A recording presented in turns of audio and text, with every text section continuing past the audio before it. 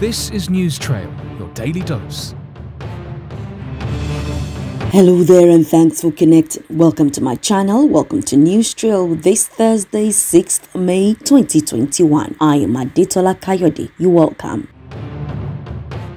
The remaining 29 students abducted from Kaduna State have regained freedom. Chairman of the Parents Committee, Abdullahi Usman, confirmed the release but refused to disclose the amount paid as ransom to the bandits. On March 11, the bandits invaded the school located along Airport Road, Kaduna, and abducted 39 of the students. 10 of them were released in 2 batches of 5 after the parents reportedly paid 17 million naira ransom a couple of weeks after. Usman described the release of the students as a big relief to parents who, according to him, have been emotionally traumatized since the incident took place. The parents had on Tuesday protested at the National Assembly in Abuja.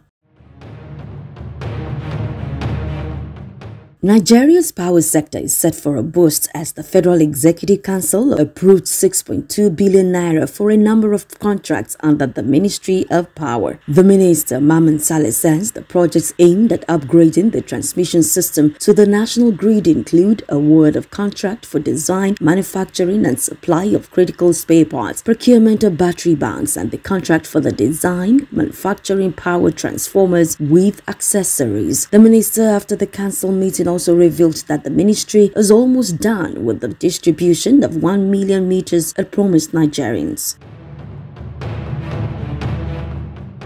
Chelsea is set for their 3rd Champions League and will face Manchester City in the finals after convincingly overcoming Real Madrid at Stamford Bridge. Timo Werner headed in from close range to give Chelsea the initial 1-0 lead at the 28th minute, while Mason Mount delivered the second goal that sealed the team's victory 85 minutes into the match.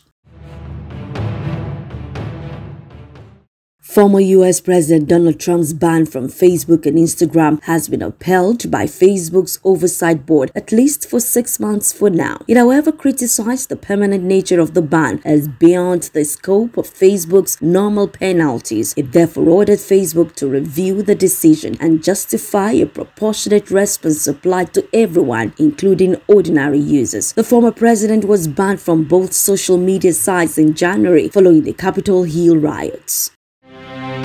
And that's it on News Trail for today. Many thanks for connecting. You can please help the News Trail community grow by sharing, liking, subscribing, and of course by telling someone to tell someone about your daily dose. News Trail. Connect again tomorrow for a fresh package. Have a lovely one.